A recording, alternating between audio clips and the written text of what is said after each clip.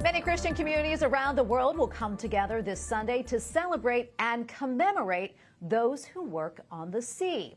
In many parts of the world, the second Sunday in July is referred to as Sea Sunday. The initiative began in England back in 1975. It asked the faithful to remember seafarers, their families, and to pray for their safety doing dangerous but very vital work.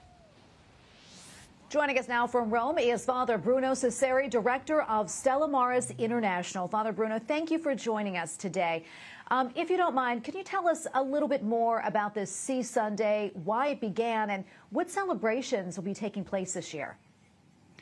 Yes, in the civil society there are different celebrations for the seafarers, but this Sea Sunday is more related to Christian denomination, and it started in the early 70s when the different Christian denominations, they decided to get together and say we have to have one day to celebrate and to pray for the seafarers, for the work that they are doing, because their hard work and their sacrifice, they are making our life more easy and comfortable.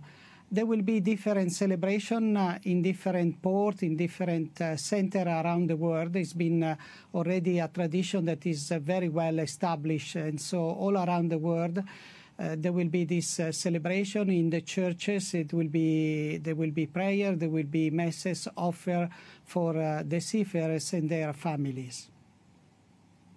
And Father, for those who may not be familiar, would you mind telling us about, what life is like for those who earn a living on ships at sea and what it's like right now? As I was saying, it's a very difficult life and a life full of sacrifices. First of all, they have to live far from their family because the contract is between 9 to 12 months, but during the pandemic, some of them they had to extend the contract up to 18 or 24 months.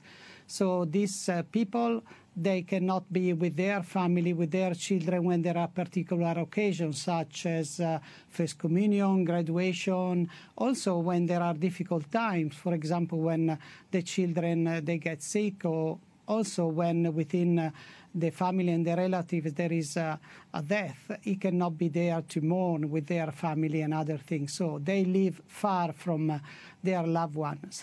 Father, before I let you go quickly, can you tell us a little bit about some of the projects that your organization is working on right now? Yes, of course, the pandemic has changed drastically our way of doing the ministry, because we used to go on the port, we used to go on board of the ship, and so with the restriction caused by the pandemic, this cannot be done anymore, or is done with a lot of difficulties. So we are trying to adapt our services for them, and so we are using much more the mass media. Another project that we are doing is the training of our chaplain. We have already done 3 pilot projects, one in Europe, one in the Indian Ocean, and at the beginning of September we will have it in the Philippines. And after these 3 pilot projects, we are planning to roll out the formation training for all the chaplains of Stella Maris around the world. Another project that we want to realize, because in 2020 we were supposed to celebrate the centennial of the foundation of Stella Maris in Glasgow, but because of the pandemic we were forced to cancel. Now we might be able to have a small celebration this year and to celebrate together what Stella Maris has achieved until now in this more 100 years of services. Well, Father, thank you so much for speaking with us today. We appreciate it. Father Bruno Ciceri, Director of Stella Maris International. Thank you again, Father.